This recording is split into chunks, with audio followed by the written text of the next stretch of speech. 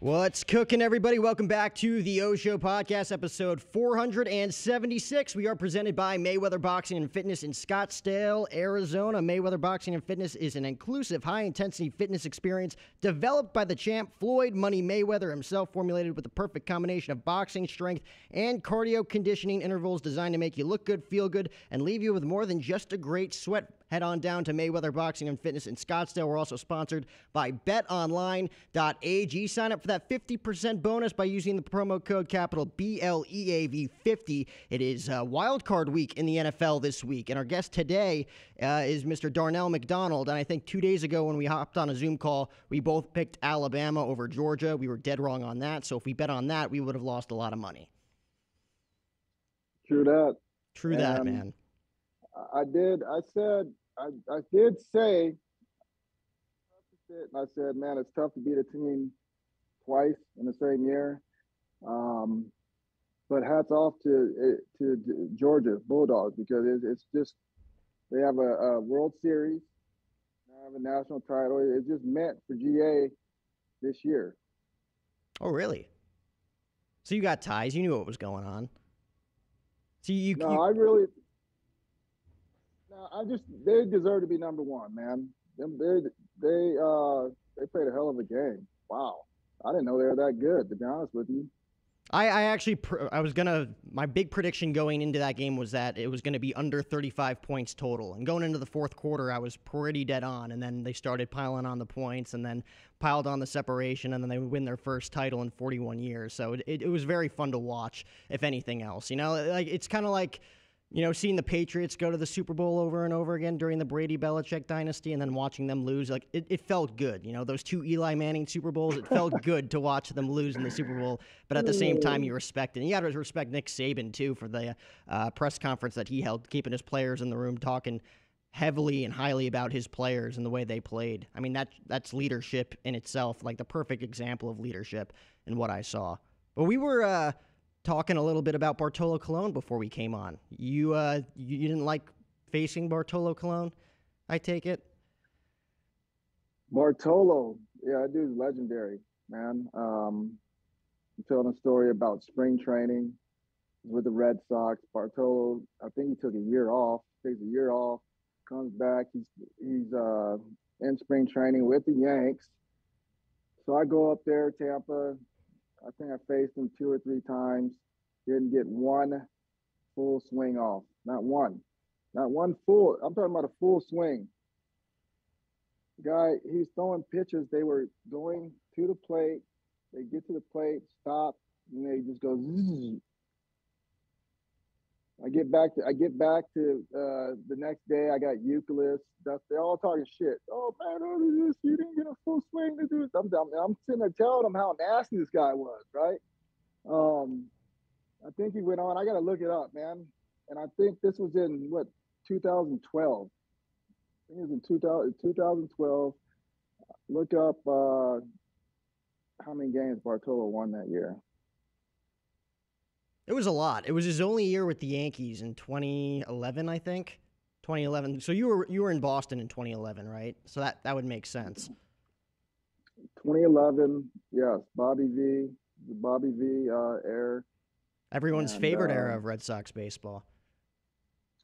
Absolutely. I'll just keep it at that. That's all I'm going to say. The next year they won the World Series. Very true. Very true. That was a very impressive year. The way they came together, the beard mentality, that was very fun to see. Even as a Yankee fan, I'm like, this is a cool culture. I like this right now.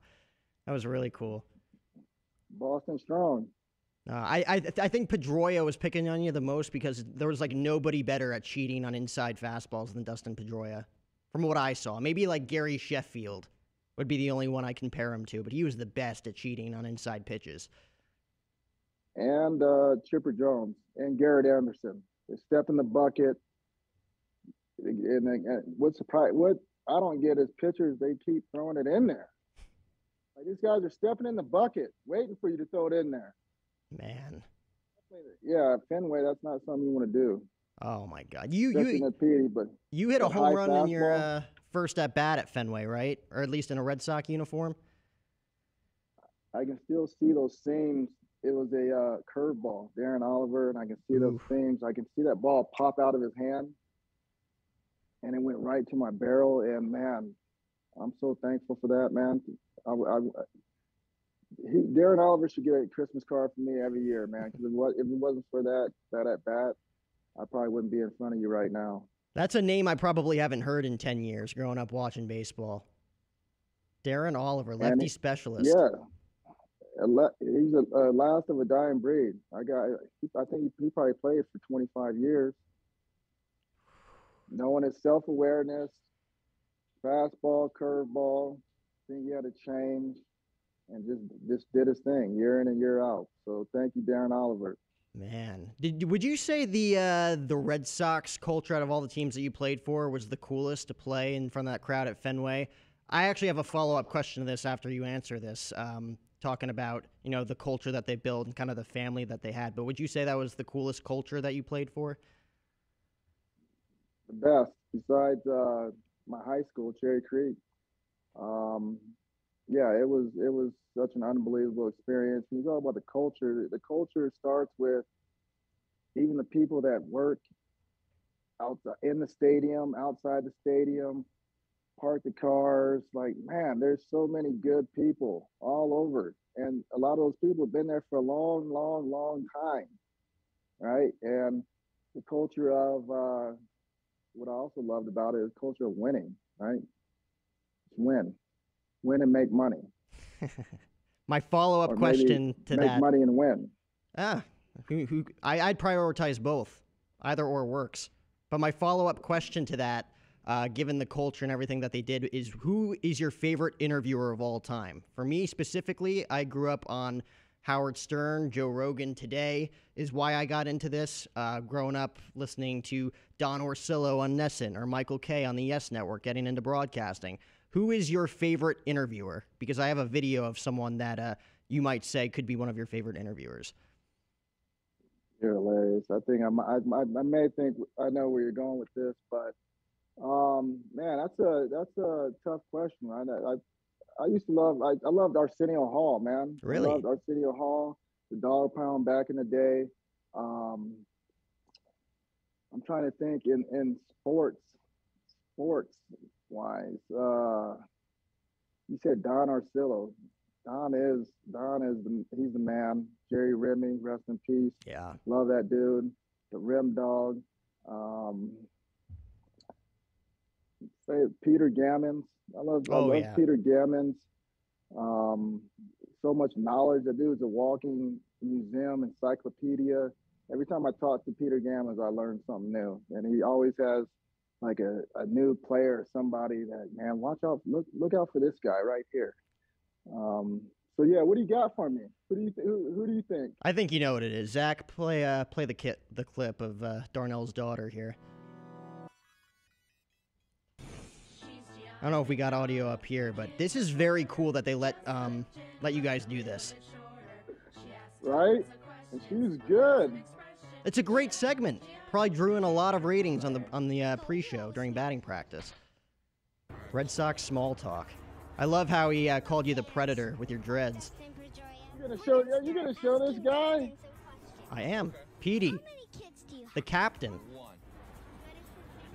See, this has to be cool. Like, what does she do now, a decade later? Does she want to pursue journalism? Is it like not even in the realm of possibility? Not even an interest? Yo, she does. She wants to go back to Boston. Work with Nesson. She's already got the reel. She got the swag and the attitude too. That is awesome. How many different segments did they do? Is this just the one? This is the one I found. I literally looked up Darnell McDonald highlights on YouTube, and this was the first thing that came up. It should be, because this is hilarious. I'm just looking at, that's another thing that I loved about Boston is how they included your family there, and so this is something that stuck with my daughter, and she's a junior, and she wants to pursue this later on in her career. Now, was it something that she was it something that she did hear and thought, like, man, at this age, how old was she? Yes, I'm trying to think. She was probably 10, when was 11 that? That years was ago, right? 2000. Yeah, at least. She's 16 now, and taller than me. But yeah, absolutely. From doing that, having that experience, um, she knows like that. I want to do this. She's like, I want to look at Boston University. Sort of like I remember when I was a kid, and my uncle played for the Rams. He played for the Los Angeles Rams, and he played with Eric Dickerson. And I remember when he took us over to Eric Dickerson's house, and I remember he had two Rottweilers, these German Rottweilers, and just like this experience and being around a professional. I knew at that age, right then, like I wanted to be a professional athlete. I mean, that's such a cool backstory to have when it comes to like finding out what you want to do with your life. And she's going to have that to look back on and be like, this is the moment where I wanted to get into journalism or on air hosting. I think that's really, really cool. And in a culture that is insanely accepting of it and insanely cool to be around. Would you say Chicago was a close second, being a part of that 16 run, being the mental skills coordinator? Yeah, for sure. Chicago was, you took the blueprint from Boston and then you take it to Chicago. And success leaves clues, right? And so you take that and you take it over here and do the same thing. And you bring in Joe Madden and the left-hander. Shout out John Lester. Oh man, what a career! What a career! I hope he goes to the Hall of Fame. But yeah, especially when, and I tell people this stuff. It doesn't matter if it's sports, um, corporate, whatever. Like this is how you win. And like I just told you, you see my daughter on there. I got my family atmosphere, a lot of connections. You talk about the culture. That's what the culture is. Connections, people business.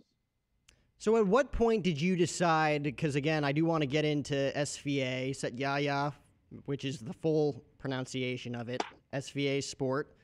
I made sure I knew that too. You told me that we did an interview 3, 4 years ago. Probably one of my first interviews that I ever did, and you were explaining that to me. There's you with the hat. Tremendous apparel line, by the way, too, if you want to head to the website. Love the Cubby Bear logo as well.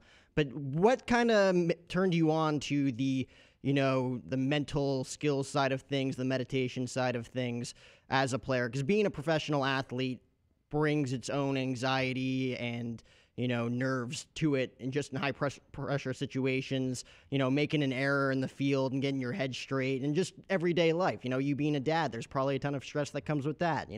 I'm speculating, I don't know, but you could probably attest to that. What kind of set your soul on fire when it came to that side of things? Well, I didn't know that interview was 3 years ago. That was 3 years ago. I I tell you was what, man, you've really gotten good. You've really improved. I know. I mean, I don't like looking back at those interviews, but yeah, that was freshman year in college. That was probably one of the first 5 interviews I ever did on this show. I think you were episode 16. This is episode 476, so we've come a long way since then. Thank you, sir. Keep going. So back to the mental skills. Well, I mean, you look at my career. The first round draft pick. Probably number one high school prospect coming out in 1997. Um, if you would have asked me when I was 18 years old, I would have told you, man, I'm gonna go to the minor leagues for a year, maybe 2 years, and then I'm gonna spend the rest of my career in the big leagues. And so, obviously, it didn't happen that way. I spent 10 years in the minor leagues, grinding, journeyman, a lot of failure. And I tell kids now, in high school, I didn't fail. I didn't deal with failure. I mean, I hit 606 as a senior. That's no failure. So it was like the gift and the curse. And then you get in a pro ball, and all of a sudden you fail a lot.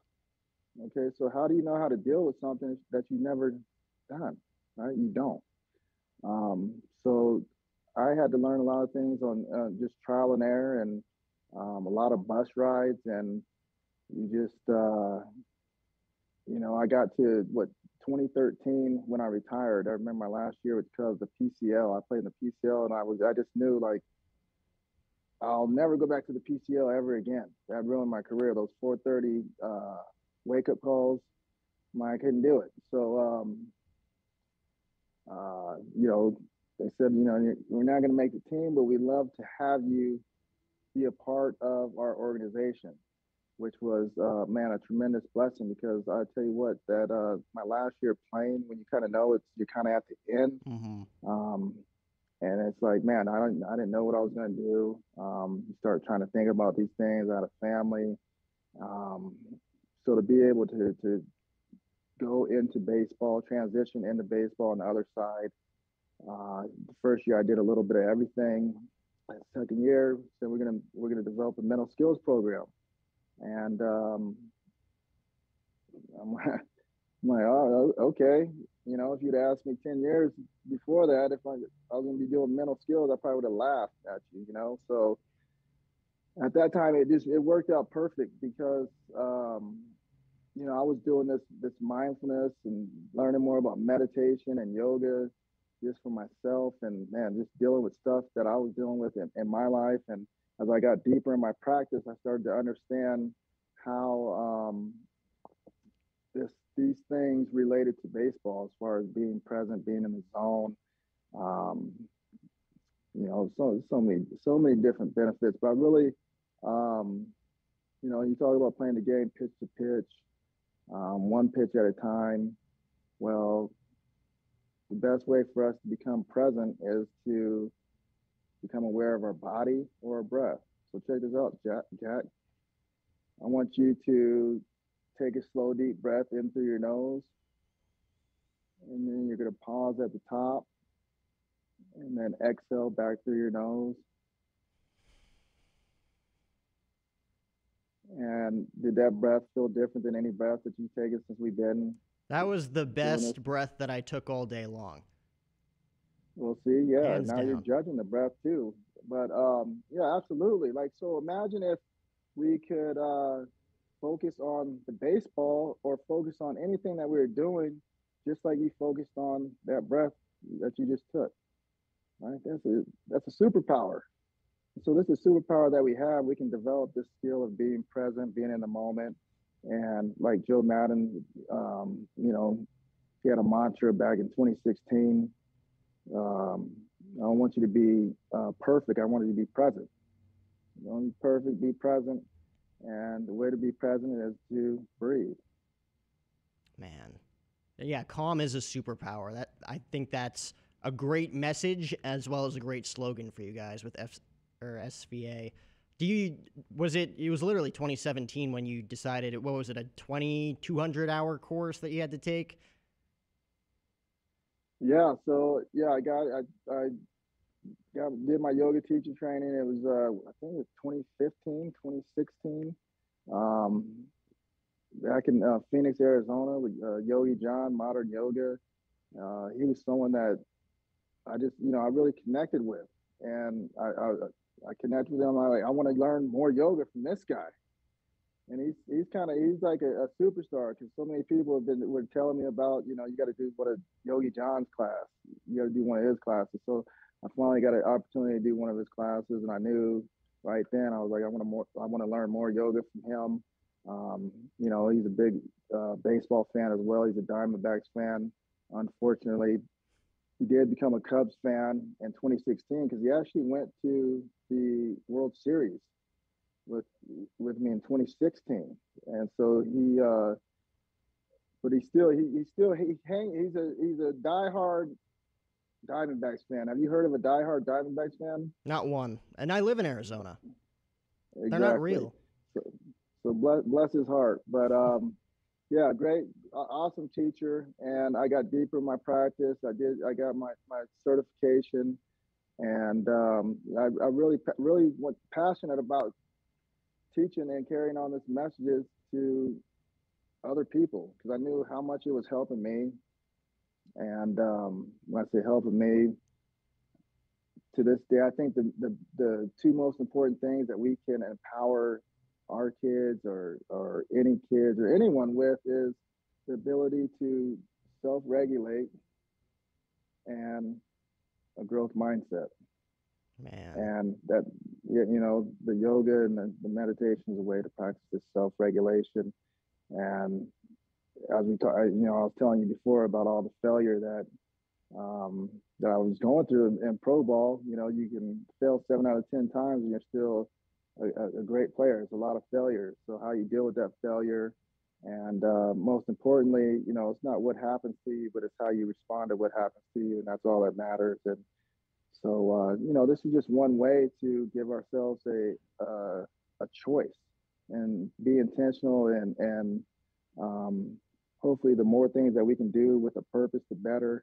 And we just create this little space to give ourselves a choice to, like, okay, I could go this way or this way. And I've definitely been close to both those ways before. So, man, this is, I'd say, this is a lifesaver for me, for sure. Who would you say in particular has benefited the most from, the trainings that you offer, not only with FCA, but as well as, being a mental skills coordinator for as long as you were with the Cubs and, coaching and mentoring some guys, just hanging out with people, whether it be on the baseball field, at the golf course, at the gym, just hanging out with people. Who do you think changed the most after kind of realizing this and kind of implementing this into their everyday life when it came to like pre-performance and then post-performance of this?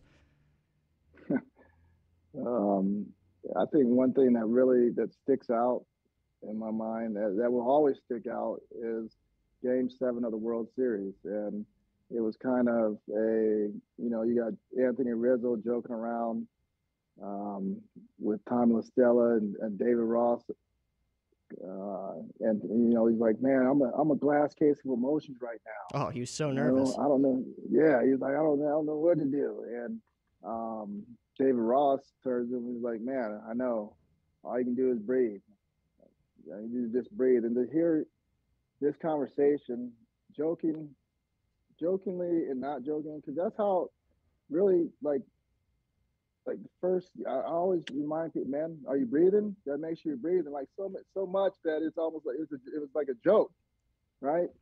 Um, but to hear this is Game 7 of the World Series, and you're talking about the Chicago Cubs that haven't, been 108 years since the last championship, and these guys are talking about breathing, and I was like, man, that's so awesome. Man, that was pre-Rajah Davis game-tying home run in the bottom of the 8th, too. I could only imagine what you guys were feeling after that. Well, yeah, if you watch the full clip, David Ross, like, just wait till the ninth inning. It's gonna be, even worse. And yeah, it got worse. It got real worse. And it was the first time. I'm not gonna lie, man. I was sitting there, at the game, and I was like, this curse might be real. Like, Rajay Davis just hit a home run. Oh, for What? Roldis Chapman? I mean, come on. Then it starts raining. And so that raining, that delay is that pause, right? That I was telling you about. It's that space, right? And then we can make a choice. And those guys made a choice. Um, Jay Hay calls it a team player only meeting, and he lets the guys know. He reminds them, hey, we're the best team in baseball. We're going to go out here and we're going to win this game, right? So those guys reset. They set their intention, and they went out, and Kyle Schwarber gets on first base. Got it. Almora comes in, the pinch run, heads up baseball play, tags up on a fly ball, gets to second base, and then Cirilla, Ben Zobrist, I think 1-2 count, gets the, that brings in Almora from second base, man. And it was just it's how mindfulness played out in Game 7 of the World Series. Now the curse is broken. It's years before the Cubs weren't able to reset things after things happened. But what was different about this 2016 team was they were able to reset. It's not what happens to you, it's how you respond to it. And they responded. Man, they always say that the gods kind of shine down on that rain, like the Ernie Bankses of the world and the Santos of the world were there. Like, it's going to rain now. We're going to give you guys 35, 40 minutes to regroup and re-strategize here. And then that 10th inning was insane. For sure. Like what? Like out of nowhere, it just starts raining. Like 100%. The baseball guys are looking out. It's 108 years, and the Cubs are going to win the World Series that night because, um, yeah, man, he couldn't like Rajay Davis home run distraction, rain delay comes, they pull the tarp, another distraction. So these are all things that could have distracted, and you know, fortunately for Tom Ricketts, that the Cubs were able to reset.